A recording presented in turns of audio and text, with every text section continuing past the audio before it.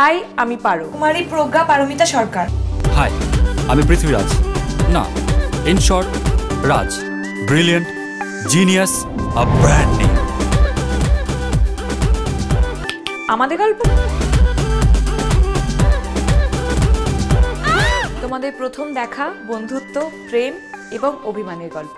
প্রেম কি বুঝিনি তোর আশেপাশে ছায়া হয়ে চলতে। পুজোর 4 দিন চুটিয়ে খাওয়া দাওয়া মজা, তবে সাথে একটা প্রেমিক বা প্রেমিকা মাস্ট। অনেক সময় সেটা হয় না, তার নানান কারণ আছে। যেমন আমাদের মনের মানুষটাকে ঠিকমতো খুঁজে পাই না, বা খুঁজে পেলেও মানে চারপাশে থাকলেও আমরা বুঝে উঠতে পারি না, আবার বুঝতে পারলেও বলতে পারি না। নানান কমপ্লিকেশনস, নানান কনফিউশন। তবে আর কোনো চিন্তা নেই, কারণ সেই সব কনফিউশন পুজোর আগে কাটাতেই চলে এসেছে প্রেম কি বুঝিনি। আমাদের সঙ্গে রয়েছে প্রেমকে আরও গভীরভাবে বোঝাতে ওম এবং Subhashree. Welcome to all of you. আচ্ছা, কেমন আছো আগে বলো? খুব ভালো আছি, এক্সাইটেড। ছবি রিলিজ হয়ে গেছে এবং খুবই ভালো রেসপন্স পাচ্ছি, সো উই আর হ্যাপি। হ্যাঁ, ফার্স্টে যেটা জানবো যে সকলেই বলছেন প্রেম কিন্তু বুঝতে পারছে, মানে যারা বোঝেনি এতদিন ছবিটা দেখার পর প্রেম বুঝতে পারছে। এক্স্যাক্টলি, ছবির আগে আমরা সব জায়গায় গেছি এবং সমস্ত মিডিয়ার মাধ্যমে এটাই বলতে চেয়েছি যে ছবিটা দেখো, অবশ্যই প্রেমটা বুঝবে। সো তুমি এখন বলছো, তার মানে ডেফিনেটলি যারা এখন ছবিটা দেখেনি তাদেরকে বলবো যে যাও এবং প্রেমটা বুঝে নাও। তো দর্শকেরা তো বুঝছেন, তোমরা কি বুঝলে? আমরা বুঝিনি বলেই ছবিটা করে ফেলেছি। I don't know about না, আমরা বুঝিনি। প্রেম তো বোঝার জিনিস না, শুভশ্রী সবসময় বলে প্রেম ফিল করার জিনিস। মানে সবাই বুঝিয়ে দিয়ে সবাইকে, তোমরাই বুঝতে পারলে না এটা। আমরা যেহেতু প্রেম কি বুঝিনি ছবিটা করেছি, তাই আমরা না বোঝাই থাক। হ্যাঁ, একদমই তাই। যতদিন বুঝবো না ততদিন ফ্রেশ থাকবে ব্যাপারটা। একদম। তো আমরা একটা ছবি নিয়ে কথা বলি, অনেকেই যদিও দেখে ফেলেছেন, অনেকে দেখেননি। তো দুজনের নামই তো প দিয়ে শুরু, পি দিয়ে শুরু, কিন্তু দুজনে একদম নর্থ পোল সাউথ পোল বলা যায়। তো সেক্ষেত্রে ফার্স্ট একটু যেন বন্ধুত্বটা কিভাবে শুরু হলো ছবিতে? ছবিতে গল্পে যেটা বলা হয়েছে যে আমাদের বন্ধুত্ব ছোটবেলা থেকে, মানে ছোটবেলা থেকেই একসাথে থাকা দুটো ফ্যামিলি। সেখান থেকে আমি খুব ছোটবেলায় চলে যাই লন্ডনে ক্লাস 6 এর পর। তারপরে আবার এত বছরের গ্যাপের পর তখন আবার দেখা হয় পারোর সাথে। নতুন করে পারোর মধ্যে কিন্তু সেই ফিলিংসটা আছে, কিন্তু ছেলেটার মধ্যে সেটা নেই। ছেলেটা নতুন একটা জায়গায় গিয়ে ওখানকার আবহাব, ওখানকার নতুন নতুন বন্ধু হয়েছে, সেসব ভুলে গেছে। তাদের মধ্যে নতুন করে ফ্রেন্ডশিপ হয়, এবং সেই ফ্রেন্ডশিপটা কি করে ভালোবাসায় পরিণত হয় এবং হয় না, সেটা যারা দেখেনি তাদের জন্য আমি বললাম না। আর তোমার সাথে যেটা তোমার ক্ষেত্রে দেখছিলাম ট্রেলারে, একটা ট্রান্সফরমেশন, মানে তুমি যখন আসছো একদম একরকম ইন্ডিয়ান, আর ওখানে গিয়ে একদম পুরো চেঞ্জ। সেইটা নিয়ে যদি বলো, সেই এক্সপিরিয়েন্সটা নিয়ে ওখানে। এটাই বলবো যে ক্যারেক্টারটার অনেকগুলো শেডস আছে। যখন ও কলকাতা থেকে লন্ডনে যায় তখন একদম অন্য একটা নোশন নিয়ে যায়, যে পড়াশোনা করতে যায়, বাট আসল ওর এমটা হয় ও রাজকে দেখবে, ও রাজ কেমন আছে, রাজ একই রকম আছে কিনা সেরকম জানতে যায়। বাট গিয়ে দেখে যে no, he is absolutely a different person. So ওখানে গিয়ে ও কম্পিটিশনের মধ্যে পড়ে যায়, because he believes in competition. So কম্পিটিশনের মধ্যে পড়ে গিয়ে ওখানকার স্টাইল অ্যাডাপ্ট করে মেয়েটা, এবং সেটা একটা লুক আছে, সেটা একটা মানে ক্যারেক্টারের মধ্যেও একটা, মানে অ্যাটিটিউডের মধ্যেও একটা চেঞ্জ আসে। তারপরে আবার ইন্টারভেলের পর দেখা যায় মেয়েটা একটা জায়গায় কর্পোরেট ওয়ার্ল্ডে চাকরি করে। সো সেরকম একটা ম্যাচিওরড একটা লুক, সেরকম ম্যাচিওরড অ্যাটিটিউড। সো সব মিলিয়ে আমি বলবো যে মানে পারোর মধ্যে 3-4টে শেডস দেখানো হয়েছে আর কি। আর এই যে রাজ, মানে পৃথ্বীরাজ, তার মধ্যে আমরা দেখছিলাম যে ভীষণ পড়াশোনায় ভালো, স্টুডিয়াস একটা ছেলে। পার্সোনালিও কি তাই, মানে ছোটবেলা থেকে পড়াশোনা ভীষণ? না, পড়াশোনা মানে পার্সোনালি একদম পুরো অপোজিট। পড়াশোনা একদম ভালো লাগতো না, একদমই স্টুডিয়াস না, আর অতটা আমি ইগোইস্টও না একদম। সেখানে ক্যারেক্টারে দেখানো হয়েছে যে প্রচন্ড ইগোইস্ট, পড়াশোনা ব্রিলিয়েন্ট, পড়াশোনা সবকিছুতে ফার্স্ট হয়, টোটালি ডিফারেন্ট পুরোটা। এই যে ভারত থেকে বিদেশে আসে, আমরা জানি ছবিটার বেশিরভাগটাই শুট হয়েছে লন্ডনে, তো সেটা নিয়ে যদি কিছু বলো, কারণ সেটা বাংলা ছবি, টলিউডের জন্য খুব গর্বের একটা বিষয় যে 90% শুট হয়েছে লন্ডনে। তো সেটা নিয়ে সেখানকার এক্সপিরিয়েন্স, ভালো মজার কিছু ঘটনা? 1 মাস আমরা ওখানে শুটিং করেছি, 1 মাস থেকেছি। শুটিং শুরু হওয়ার প্রায় 1 সপ্তাহ আগে আমি আর ওম চলে গেছিলাম। আমি তো গেছিলাম স্পেশালি শপিং এর জন্য, and I was like mad, মানে Gaga over the shopping. And ওম গেছিল ওখানকার মেথড অ্যাক্টিং এর জন্য, ওখানকার লোকজন কিরকম বিহেভিয়ার করে, this and that. But I was there for shopping and I had really fun. Even আমাদের শুটিংও যখন শুরু হয় তখন একদমই মানে আমরা দম ফেলারও টাইম পাইনি, বাট হ্যাঁ 1 মাসে সারাক্ষণ মানে ইউনো যদি 1 সপ্তাহ শুটিং হয় 6 দিন আমরা খুব মানে সিরিয়াসলি কাজ করছি, একদিন মজা করেছি, তো ওই একদিনটা মনে রাখা যায়। বাট আমাদের জন্য every day was fun, so মানে যে কোনো একটা পার্টিকুলার ডে ওরকমভাবে বলা যাবে না আর কি। আর শপিং তো বললে চুটিয়ে করেছো, হ্যাঁ, তো ওখানে আমরা ছবিতেও দেখেছি তোমার প্রচুর চেঞ্জ, বিশেষ করে একটা গানে 34টা ড্রেস, তো মানে এটা কেমন লেগেছে যে এট ফার্স্ট টাইম তুমি এতগুলো ড্রেস চেঞ্জ, নানা রকম শাড়ি থেকে শুরু করে সব রকম? ওইখানে ইভেন ওখানে শপিং করেই আমরা কস্টিউমগুলো করেছি, আমাদের এখান থেকে কোনো ডিজাইনার নিইনি আমরা, সো যেহেতু আমাদের হাতে টাইম ছিল না, সো সেই জায়গা থেকে আমার মনে হয় যে দর্শক পছন্দ করেছে। এবং ফার্স্ট টাইম আমি আর আমার টিমের, আমার আশিস যে হেয়ার করে, আমরা দুজন মিলে স্টাইলিং করেছি, and everybody liked it, so I am feeling good. আচ্ছা, ওমকে জিজ্ঞেস করবো, এত সুন্দর একজন মহিলা ছিলেন পাশে, বিদেশিদেরকে আর দেখতে ইচ্ছে করেছে? না, মিথ্যে কথা না, সত্যি মাঝে মাঝে দেখতাম, না মাঝে মাঝে দেখতাম, কিন্তু দেশির কাছে বিদেশি টেক্কা পায় না। একদম সত্যি কথা, একদম সত্যি, এটা সিরিয়াসলি, এটা সত্যি বললাম আমি। তাই? হ্যাঁ, ওকে। আর তার মধ্যে সেখানে শুভশ্রী, শুভশ্রী কি, আমি প্রচুর ছেলে দেখেছি লন্ডনে, প্রচুর ঝাড়ি মারা চলছে শুট করতে করতে। না, ইটস নট লাইক দ্যাট। আমাদের শুটিং যখন শুরু হয়ে গেছিল প্রচন্ড ব্যস্ততার মধ্যে আমাদের শুটিং হয়েছে, এবং আমাদের ওরকম সিচুয়েশনই কখনোই হয়নি যে আমরা ইউনো ইভেন ওর ক্ষেত্রেও যে আমরা ভীষণ একটা স্পেস পাবো গিয়ে, বিকজ আমি সিঙ্গেল, আমি বলতে পারবো, I don't know about him যে ও মেয়ে দেখার ওর পারমিশন আছে কিনা, আমি করতেই পারি বিকজ আমি সিঙ্গেল, সো সেই জায়গা থেকে বাট পাইনি, ওরকম সুযোগ পাইনি।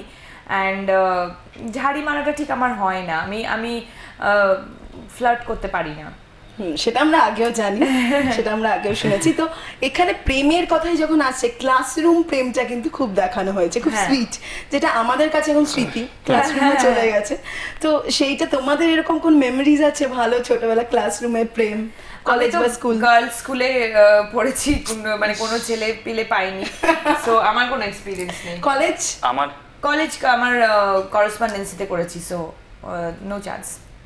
আমারও সেম, আমি কলেজ তো ওপেন ইউনিভার্সিটিতে করেছি। স্কুলে খুব বাজে একটা স্মৃতি আছে অনেক ছোটবেলায়, সেটা হচ্ছে আমাদেরই ক্লাসে, হ্যাঁ নিশ্চয়ই টিচারে একটা টিচার ছিল যার প্রতি পুরো স্কুল আর কি ক্রাশ ছিল, নামটা বললাম না, কিন্তু আমাদের ক্লাসেই একজন ছিল, তাকে আমি অন্য সেকশনে ছিল, তাকে আমি আমার একটা বন্ধু দ্বারা ওকে একটা নিউ ইয়ারের কার্ড পাঠিয়েছিলাম যে ফ্রম ওম। সে কি করেছে, সে নামটা কেটেছে, লিখেছে ফ্রম ইয়োর রোহন, এবার ইয়োর লিখে দিয়েছে। এবার সেটা ক্লাস টিচার দেখেছে, ক্লাস টিচার ভাবছে ওমের নাম কাটা, তার মানে ওম লিখেছিল ইয়োর ওম, সেখানে ভদ্র ছেলেটা বেচারা লিখে শুধু ওমটা কেটে রোহন লিখেছে। সবার ক্লাসের সামনে ফার্স্ট পিরিয়ড শুরু হচ্ছে, আমাকে ডাকলো ওম কলিং ইউ টিচার, মানে ডিয়ার ক্লাস টিচার। গেলাম ওখানে, সবার সামনে ক্লাসের সামনে দাঁড়িয়ে, কোন ক্লাস এটা, আমি বলছি 7। খুব প্রেম করার শখ না, পুরো ক্লাসের সামনে, মানে কোয়েট স্কুল ছিল আমাদের, এইদিকে একপাশে মেয়েরা ছেলেরা, তার মধ্যে ও ছিল, আমি খালি রোহনের দিকে তাকাচ্ছি, রূপ দেখো দেখাতো আমাদের ব্রেক হোক তারপরে দেখাচ্ছি। ওটা একটা খুব বাজে স্মৃতি বলা যেতে পারে, কি হাঁটা হয়েছিল প্রথমেই। তাহলে খুব খারাপ। তো এখানে এই ছবিতে প্রেম করার স্মৃতিগুলো কেমন? এই ছবিতে যখন প্রেম খুব কম, খুনসুটি বেশি হয়েছে, মানে সারাক্ষণ পুরো ছবিতে শেষ অবধি কিন্তু খুনসুটি হয়ে গেছে। পারো আর রাজ সারাক্ষণ খুনসুটির মধ্যে থেকেছে, বিকজ ইউনো ওরা ছোটবেলা থেকে বন্ধু, এবং বন্ধুত্বের মধ্যে যেটা হয় সারাক্ষণ খুনসুটি, যার সাথে সবকিছু শেয়ার করতে পারি, যার সাথে কোনো ইনহিবিশনস থাকে না, মানে দুষ্টুমি সারাক্ষণ করাই যায়, কিন্তু মনে মনে যে প্রচন্ড একটা ভালোবাসা থাকে সেটা আমরা সবাই জানি। সো সেক্ষেত্রে প্রেমটা অনেক কম, খুনসুটি অনেক, দুষ্টুমি অনেক বেশি আছে। আচ্ছা, আমরা ট্রেলারে দেখছিলাম এক জায়গায় মেয়েদের পড়াশোনা কেন বেশি করা হয় সেটা নিয়ে ওম কথা বলছে, মানে ওই যে ছেলেরা সুপিরিয়র এই ব্যাপারটা বলছে, তো সেই ধারণাটা তুমি পুরো ভেঙে দিয়েছো ছবিতে। অফকোর্স, মানে ও শুধু একটা ডায়লগ বলেছে, এবং সেই ধারণাটা ভাঙার জন্য আমি পুরো একটা গান গেয়ে দিয়েছি, মানে আমার জন্য একটা গান হয়ে গেছে মঙ্গল অলনা। সো বুঝতেই পারছো।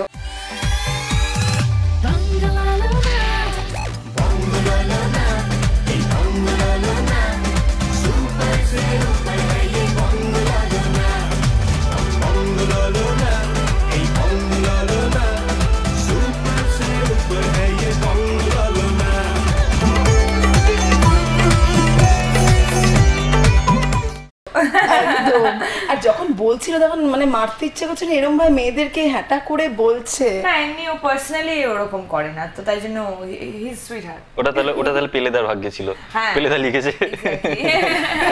তাহলে অফ স্ক্রিন কেমন একটু শুনি, মানে অন স্ক্রিন তো ঝগড়া করছো প্রচুর দেখছিলাম, অফ স্ক্রিন কি ঝগড়া করে? ওম তুমি আমার সাথে একটু বলে দাও, তাহলে ও বলবে না। না ঝগড়া করার মতন স্কোপই হয় না, কারণ যথেষ্ট খুবই সুইট, খুবই কোঅপারেটিভ, কিন্তু বেশি লেকপুল করে। সেটা প্রথম দিন আমার ঘটনাটা বলি। প্রথম দিন যখন আমি যাই মেকআপ রুমে দেখা করতে, যে প্রথমত একটা এক্সাইটমেন্ট আছে শুভশ্রীর সাথে আজকে ফার্স্ট শুট হবে, গেলাম দেখা করতে, হাই গুড মর্নিং। শুভশ্রীর রিয়াকশন হচ্ছে ওরম ভাবে না, সিনিয়রদের পা ধরে প্রণাম করে গুড মর্নিং বলতে হয়। So that was the beginning, মানে ওটা সবে শুরু ছিল। হ্যাঁ, আমি তখন জানতাম না যে তারপরে কি আসতে চলেছে। থ্রু আউট দ্য ছবি আমি টর্চার করেছি, লেকপুল সারাক্ষণ করেছি, আদারওয়াইজ কি এক মাস সারাক্ষণ কি না, কিন্তু এটা করেই হয়তো তার টেকনিক, যে কোয়ার্টিসকে ফ্রি করে নেওয়া। হ্যাঁ, স্ট্র্যাটেজি ছিল এটা আমার একটা, যে যে ও স্পোর্টিং কিনা, বিকজ আমি সারাক্ষণই সবারই লেকপুল ইয়ার্কির মধ্যেই থাকি। ও যদি স্পোর্টিং না হতো তাহলে হয়তো আমাদের কেমিস্ট্রিটা অন স্ক্রিন বেরোতো না। একদমই তাই।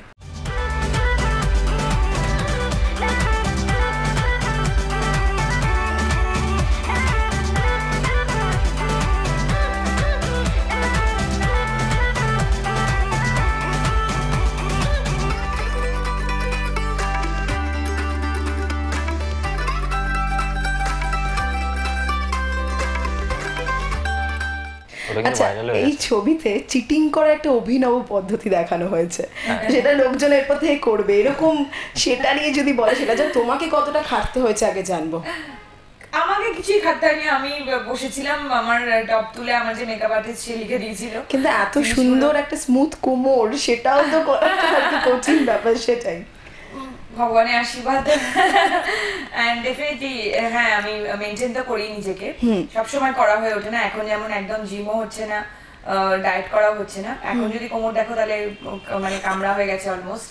বাট ইয়া, মানে তখন ডেফিনেটলি আমি অনেক মানে ফিটনেসের মধ্যে ছিলাম, এবং আবার এইসব শেষ হওয়ার পর আবার ফিটনেসের মধ্যে যাবো।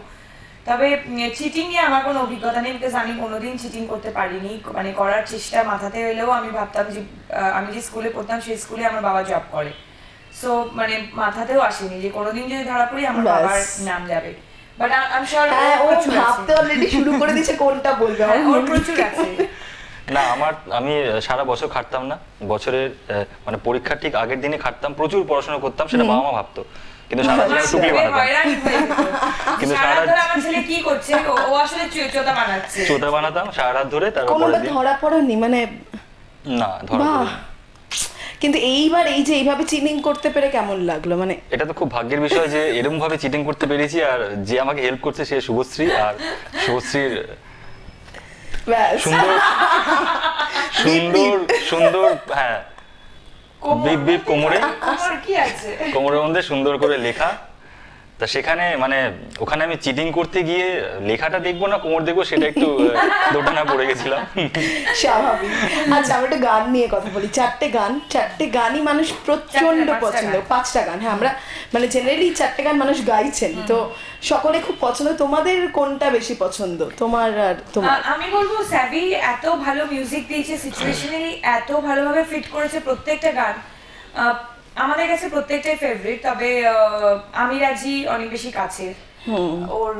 হ্যাঁ এক্স্যাক্টলি, মানে প্রত্যেকটা গান একদম সিচুয়েশন ওয়াইজ এমন ভাবে গেছে, সেটা ছবি দেখলে বোঝা যাচ্ছে যে ছবির সাথে সাথে কিভাবে গল্পটা এগিয়ে নিয়ে যাচ্ছে গান। কিন্তু তা সত্ত্বেও যদি আলাদা করে কোনো গান বলা যেতে পারে, তাহলে আমি বলবো আমার কাছে অভিমানী মনটা খুব বেশি কাছে। অভিমানী মনে অভিমানী মন মানে না, অভিমানী মনে অভিমানী মন মানে না। তোমার বঙ্গললনাটা মানে তোমার ওপরই পুরো ব্যাপারটা, তো সেইটা কতটা ভালো লেগেছে? বঙ্গললনা ডেফিনেটলি পিকচারেশনটাও ভীষণ ফানি, ভীষণ কিউট, এবং বঙ্গললনা আমার মনে হয় আমাদের অ্যালবামের সবথেকে বড় হিট এখন অবধি হয়েছে। যেখানেই যাচ্ছি আমি সেখানেই বঙ্গললনা নিয়ে আমাকে রিকোয়েস্ট করা হচ্ছে বা বঙ্গললনা নিয়েই কথা হচ্ছে।